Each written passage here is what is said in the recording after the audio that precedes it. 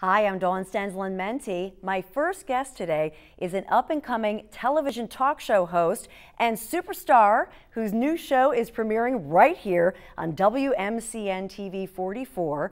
Her name is Chelsea Krost, and at just 22 years old, she is a powerhouse. At 16, she wrote her very first book and started her own national radio show. She shot to fame on the national talk show circuit. Is she adorable or what? As the voice of her generation, speaking on sex, relationships, trends, and issues affecting all millennials. Let's bring in Chelsea Krost. A big hello. Hi. It's so good to be here together, and I feel like I know you because I've seen you so much Me too. on so many different shows.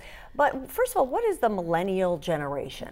You know, that's such a great question, and it's not like I've never heard that question before. But the millennial generation is basically a term bracketing the people who were born in the late 70s to the early 90s. So anyone who's like 17 to 29 right now. Okay. That is the millennials. You know, I know you've traveled the world. I love your story that you got into this because you told me that you made your first documentary at 14 with your brother, who was 11 at the time, and it was a hurricane or tropical storm coming in, and then you were hooked. I thought that I was going to be a veterinarian from the time, you know, when I was very little. I grew up riding horses, and I grew up in farm country in South Florida. So I didn't know anything but animals and being outdoors, and it's a big difference living in New York City right now, concrete jungle versus horse country. But I wanted to be the real life Dr. Dolittle, and I was convinced that animals really knew what I was saying.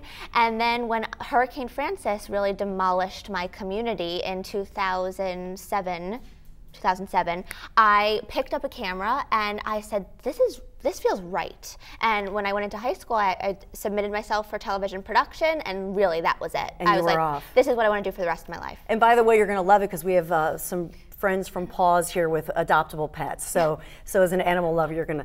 But I want to talk about something that's been in the headlines that I know that you feel and we all feel so much emotion about, and that is the Steubenville, Ohio rape case. That's been going on. I remember when this story broke, I was actually home in South Florida, and I was in my car driving, and I heard the story about the Steubenville rape case and how the boys were potentially not going to be charged because they were high school superstars, and you know, for the football team. Mm-hmm. And immediately my blood started to boil, and I was just, I was appalled, and I said, this can't possibly be the end result.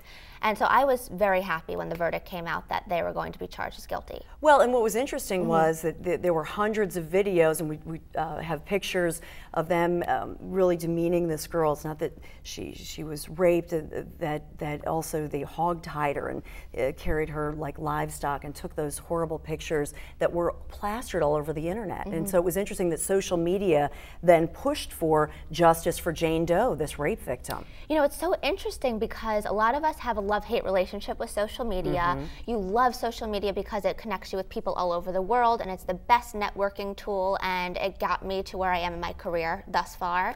But social media can also be, you know, a horrible tool to victimize someone and publicly display them like an animal. I mean, literally, they were treating this girl like she was an animal. But it's so interesting how this case revolutionized how social media could have an influence in a grand jury to get justice for being, you know, a victim.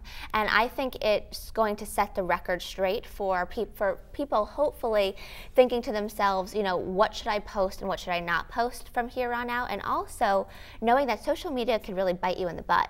Because what you post is going to, you know, circle back around and either make or break you. And for instance, these two boys, because of social media, are now facing jail time. Yeah, which, I mean, you know, you're glad for the justice. We want to. I know that teen sex issues are one of your many platforms, but even in this case, when you look at the images of teen women and college-age women, that women are sex objects and all of that. I mean, is that something that you share with people and you say, this is a problem? Well, you know, it's so funny because because of social media, everyone is able to share with me what they want to hear on the radio show and now on the TV show, which I love. I love, you know, speaking about what people want to hear, which is so at the forefront of my TV show as well.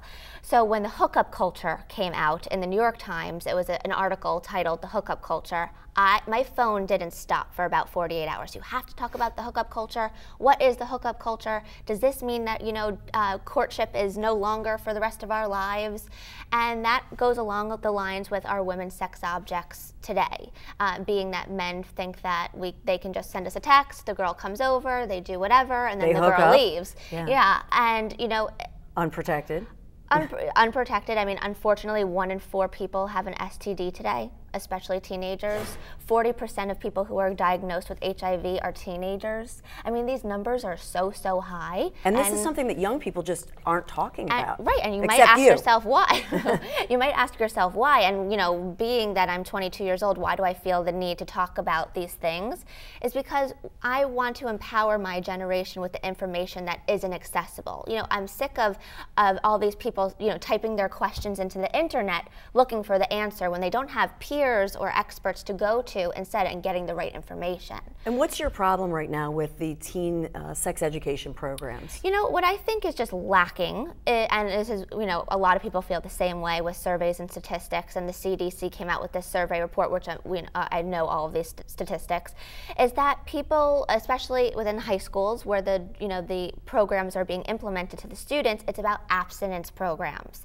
And the reality is that preaching abstinence today is just not the reality. You know, we are in 2013. So to be, you know, we need to be realistic about the do's and don'ts that teenagers are going to follow, and just preaching abstinence to these children, it's going to go through one ear and out the other. So we need to talk about safe sex tips and condoms and prevention aside from just being abstinent. And we need to talk about STDs and condom use and birth control, because that's what's happening in today's world, and that's not talked about in the programs in high school. And I can see where schools and and teachers don't feel comfortable with this topic. But is this something that you're opening this conversation, but you want parents to talk about? Absolutely. I mean, I talk to parents just as much as I talk to my peers. And little did I know, when I started my radio show at 16 years old, just as much parents and grandparents were going to be tuning in, because they wanted to understand. They want to know what's going on. They want to understand the millennial mindset. They want to understand what their children are going through.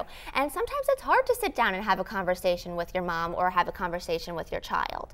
But you know, a lot of the parents, they think that they think that their children haven't had sex yet, and by the time your child is 16, 50% of the time they've already had sex. So don't wait till it's too late and then something bad could have possibly happened. Right. Start young, have open conversation with your children. Communication is everything, not only amongst your family but within your relationship. Yeah, absolutely. If you can't communicate, then something's wrong. Big trouble.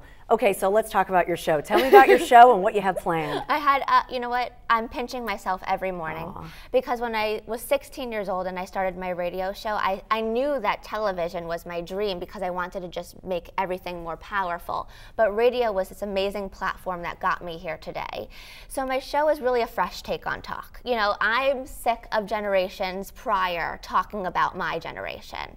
I absolutely adore Katie Couric and Oprah Winfrey and The View, but you know, it's time for the millennials to share their perspective or their opinion or their thoughts. So my show is going to be, you know, all about my generation, whether we're talking bullying, sex, orgasms, I mean, you name it, we're talking about it. Education, finance, money, things that we really need to talk about today, and things that, you know, information that we're yearning to find, whether it's on the internet or asking your mom or dad.